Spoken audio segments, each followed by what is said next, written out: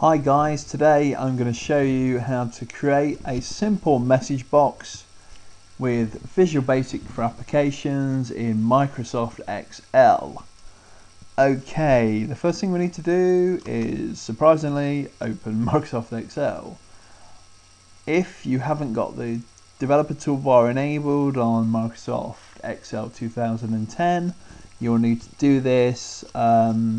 Basically, you can do that in Files and then View Toolbars and basically enable it through there. I think it's through Options actually. I can't remember anyway. That's not very good for a training video. Otherwise, without getting to your developer toolbar, you could just hit Alt and F11. Okay, so this is a message box that I created earlier. I'll basically talk you through what this means. So what I've done is I've declared a public sub. So all subs default to public unless you state either private or public operators. There's some other things like class modules and procedures and functions. You can create your own functions. I'll show you how to do that in another kind of demo. But this, all we're doing for a starter is creating a simple message box. So just forget this code for the time being, and what I'll do is I'll open VB back up and I'll insert a new module. The module is where we hold the code. As you can see, class module, you can create your own kind of your own classes. So if you had like certain employees in a database or an employee name, stuff like that, you can create a class module and then you can refer to that class module in code.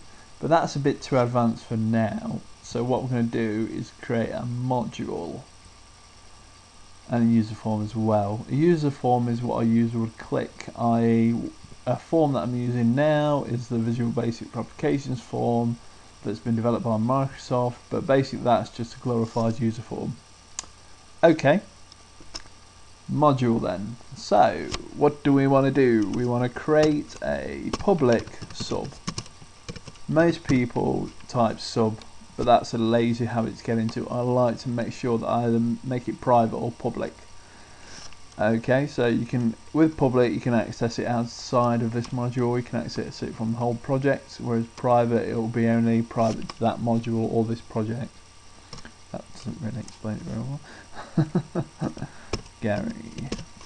But for more, I'd check the Microsoft Help website about access modifiers. So, what we're going to do, there's a special term for message box in VB. Message box. Okay, so as you can see, that's what I love about IntelliSense. It comes up and it gives you options. So prompt. So the prompt is the message text that we want to appear on the message box. So let's think of something. This is my first message box. Or hello world, as Microsoft will tell you. They always start with that one. Okay, VB information. Oh dear. And let's give it a title. Gary's. That's me, by the way. Message box. And my typing is absolutely crap today. Okay, so as you can see, what I've done there is create a message box. What I want it to say, the message body text is, this is my first message box, or hello world. The type of message box I want it to be is a VB information message box. And the title I've given it is Gary's message box. So, in the application window, you can click the run. And as you can see, it's created Gary's message box. This is my first message box, or hello world, and it's given you the option just to click OK. I'll show you how you can actually get other options later on. So you can also change it to a number of different types of message box. Basically, once you put a comma in, your IntelliSense will come up and it gives you loads of lot. So you can select it as a system modal. That'll mean that you can't do anything until the message box has been cleared or okayed. So we can have a VB exclamation. Did we not use that one? And I want to specify that I want a VB plus that. I want a VB retry cancel, so to speak. So as you can see, I'll run that again. As you can see, retry, and cancel, and the kind of logo's changed. So I'm going to cancel that for a minute. I'm actually going to do a VB question. Most message boxes you use will probably use this syntax: VB question and VB yes, no. Yes, no. Okay. So what I'll do now is ask you, this is my first message box, yes. So let's say that I want to handle that message box. This is where it gets a bit trickier. I don't know if you've been introduced to dimensional variables, but they're what hold kind of variables within the memory within VB. So you always either declare code word of the dim for dimensional variable, my message, and then you have to set a type. So as it's probably going to be a string. A string means, so then what I'll do is assign my message to message box. This is my first message box. Okay, and then because we've assigned it to a variable, you'll have to wrap the actual text with parentheses. So start and end. So it's still the same. It'll still do the same operation. But what we're going to do now is these two buttons here, the yes and no. We want to try and handle those. So if, always with the if construct, if my message equals VB yes, then you get used to the if then else if syntax. But for more, I'll show you more examples of if later on in further lessons, or you can refer to the MSDN website in relation to Visual Basic for Excel, or Visual Basic for Access, or Word, or PowerPoint, or Outlook, or any of the projects.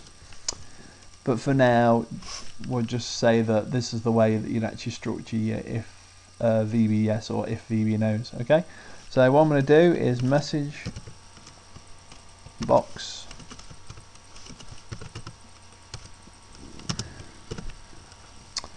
you clicked yes, you certainly did. Okay, so I'm going to say VB info for that one, and I'm going to do else message box equals you clicked no. Okay, so we're going to have VB crit. Okay, critical, because you've clicked no and I don't like that.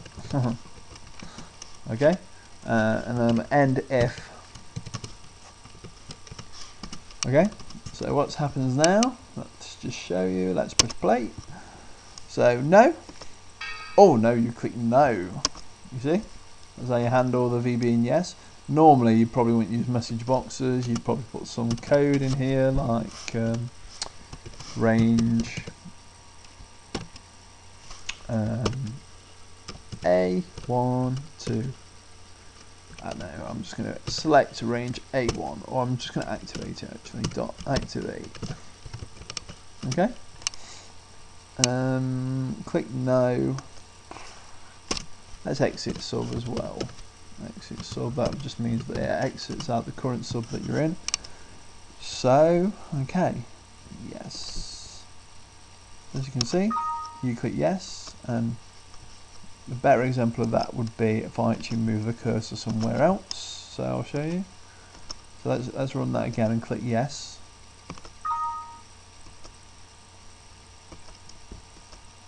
And it's back to range A1. And that's how you perform a select, and then you can like copy, or you can paste into different cells. You can loop through. There's loads of different things that you can do with ranges, absolutely loads. Rows, cells, columns. You can do an int row counter, an int col counter, you can do a nested loop. There's a lot of things you can do, but at this stage basically you're learning the basics, you're learning how to actually create a message box. So after that I'll perhaps teach you how to do input boxes and then handle the value. Then we'll have a look at loops, different types of loops, do loops for each loops.